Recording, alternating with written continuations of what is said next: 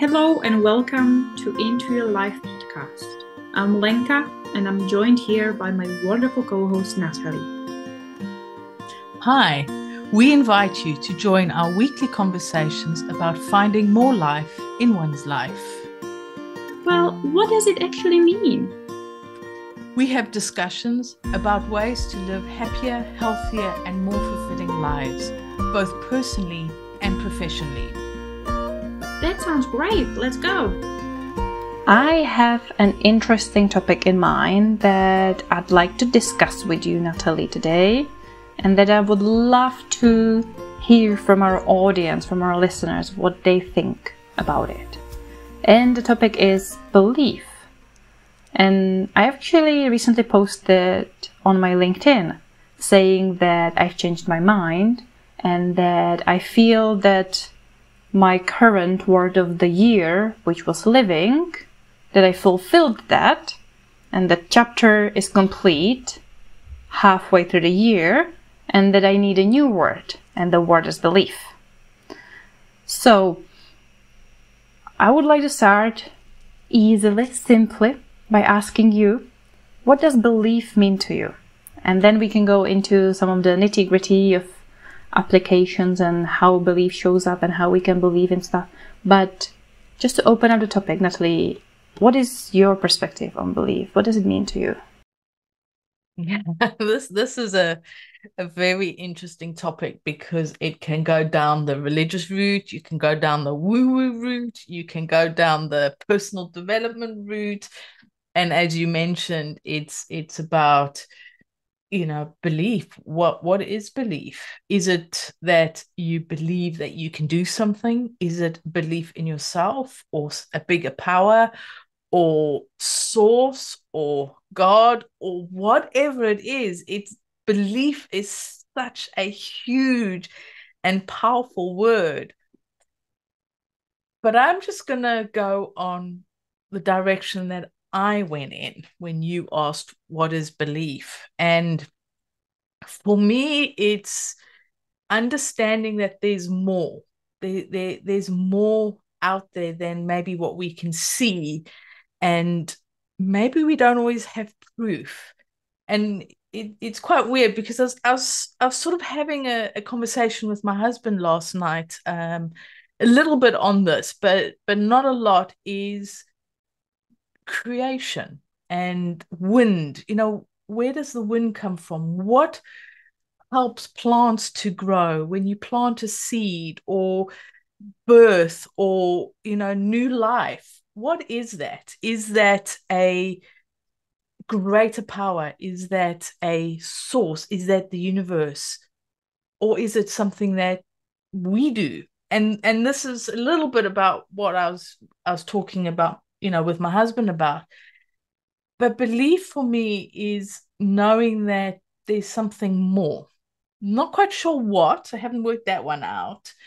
But there is something more. And the interesting thing is, at the moment, I'm reading a book by Greg Braden, and he talks about where we come from, the origins. And it's even older or further back than known record. And is that a belief? Is that something that I need to learn to believe in? Or is there facts that can prove it? So belief is, I know I must really not quite answered your question, but this is sort of where I'm mired at the moment. So it's really interesting that you brought up this topic when it's something that I've not necessarily been looking at belief, but it's trying to understand more about what's out there. And I just leave that as there. So Lenka, maybe share a little bit about where you're coming from. What has got this idea in your head? What's brought this into your life? And I love that you bring this as your word for the rest of the year, or maybe for the next 12 months. Who knows? I love it. Well, you actually played perfectly into where I'm coming at. And as you and our listeners probably know, lots of my inspiration and things that I start pondering come from books.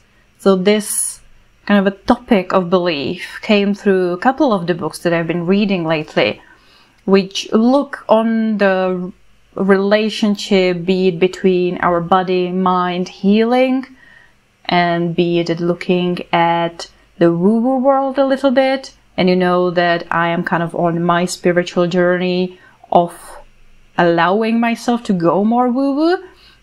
And that's connected with then having to believe. Because in the woo-woo world, not everything can be rationally, logically, scientifically proven. Even though there is actually plenty. And one of the books that I'm currently reading is called Why Woo-Woo Works. And it is written by a scientist, by a professional who has, doctorates and done studies, and who looks at it very rationally. And I was like, well, let me see what's in there. And I think he convinced me that crystals are real. So that's a story for another time. But for me, belief is similar to what you touched on. It's the trusting that there is something more out there. It's the not obsessing so much over knowing and having proof and being able to touch and grasp and understand and unpack the science behind things and the rationale behind things, and just letting go and believing that there is a higher power, which for me it's the universe. But it is also then trusting that the things do work the way they should work, which for me is then looking at vibration and energy, and looking at both the scientific perspectives of understanding how different electromagnetic fields interact with each other and how we as humans actually resonate and stuff like that. And yet my brain still kind of goes towards like, oh, I know the scientific study, I can give you all the details of how this scientist has explained it. And yet all of what they're talking often it's, and then you just have to believe. And then, you have all the data and everything, but ultimately what you have to do, it's belief. And that's what I find hard, because I'm a trier. I'm a person who wants to be in control and wants to figure it out. And what I'm learning about belief is you just have to let go and believe. And that's the concept that I'm kind of in a rabbit hole spiral right now. But yeah, that's where I am right now. Something that, as you were speaking, came into my mind or reminded me is that I was in a membership group a while back, and she introduced a saying, and it was really interesting, and people in the group started to discuss it, and it was very inspirational, and I managed to get hold of the saying. And I'm going to share it here because I think this might be something that might resonate with you, might resonate with our listeners. But I think this also is a little bit on belief, because belief is also, for me, connected with being human and the humanness and where we come from or where we're going or what has happened in the past and going into the future. So I'm going to read it and see if this is something that resonates with you, or you thinking, hell, woman, you finally stepped off the planet.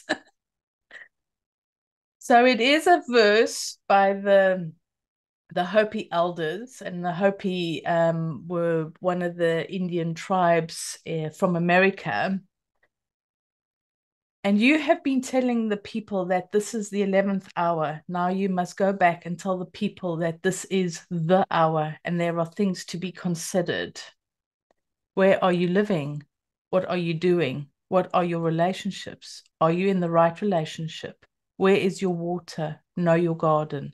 It is time to speak your truth. Create your community.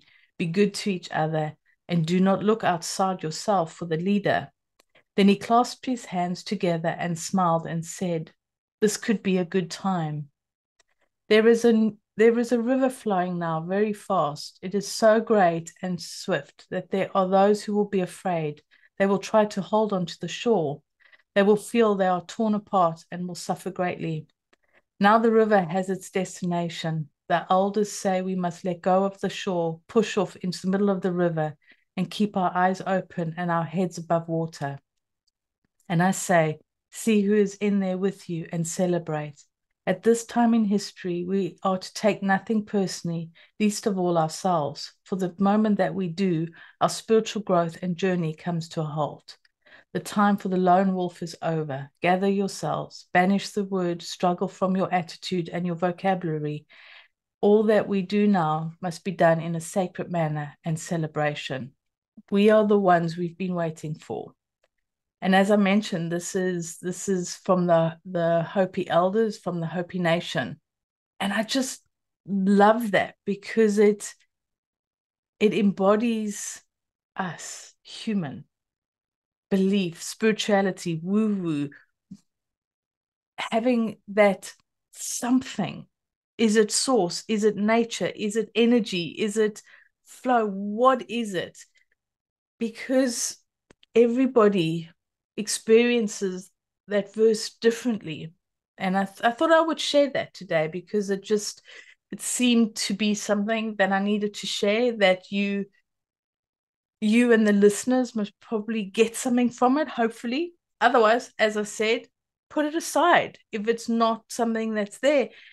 And that's something that I love about belief, because belief is not one size fits all. It is, what do we need right now? What are we looking for right now? Where are my thoughts or my emotions going? Where's my belief going? And this is why I always love to contribute to humanness. Because Lenka, you are on a totally different path than I am. And sometimes we might meet and sometimes we don't, but that's okay. Because you show me a different perspective because of the journey that you're on. But because you believe something, it doesn't necessarily mean that that's my belief or that I have to believe that. I find my own way. And it's for all our listeners as well. Is what journey are you on? Is it source for you, or is it light? Is it energy? What is it? Is it angels? Is it God? Is it Allah? Is it Buddha? Doesn't matter, because at the end of the day, it's your journey, it's your belief, and this is essentially why I wanted to share that verse. So I'd love to know what you think of it. There is so much to unpack in there. Definitely, I love that it was touching on the community and, taking action now and connecting with each other and connecting with ourselves. But for me, in the perspective of belief, definitely to talk about, letting go of the shore, of just trusting and jumping into the water and letting this wild river take you. Because for me, this is how it really feels. It's the scary feeling of, well, if I let go, I'm not in control anymore, which means anything can happen and I just have to give in. And again, that's where for me the belief, it's so much more inward, kind of a personal journey rather than thinking and worrying and considering what other people might believe. For me, it's the grasping of the concept of, well, to truly believe in something, be it something bigger, be it something specific, be it in, oneself, be it in our ability to achieve our goals, to heal ourselves, to do whatever. But just allowing the fear to be present and yet let go, and not to try to meander around it and find excuses and still try to justify and still try to explain. So for me, the concept of belief and this, verse and the metaphor in there of we must let go of the shore, we must trust, just go in the water and let the wild river take us, because the river has a purpose, the river has an ending, it has a goal in mind for us.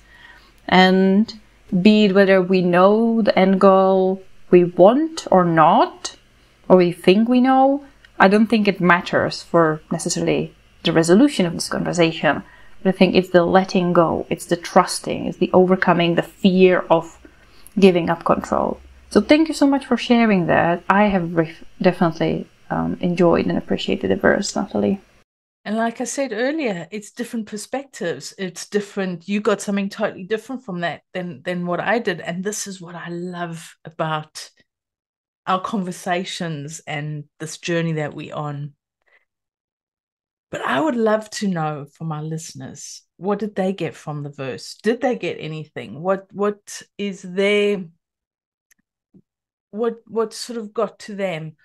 Or what do they understand about belief? Or what is your belief? What is your direction that you're going into? This is such a huge topic that can be one little thing, or it can just be massive and you can go down a lot of different directions. But we would just love to know, what does belief mean to you?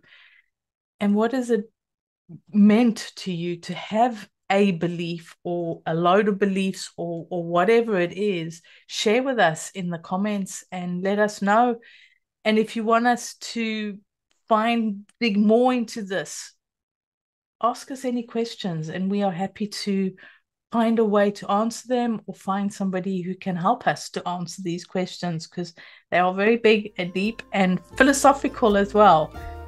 But do share with us, and we look forward to hearing what you think or believe. If you enjoyed listening to our conversation, please share it with your friends and colleagues, and don't forget to subscribe. We would love it if you could give us a 5-star rating and write a short review.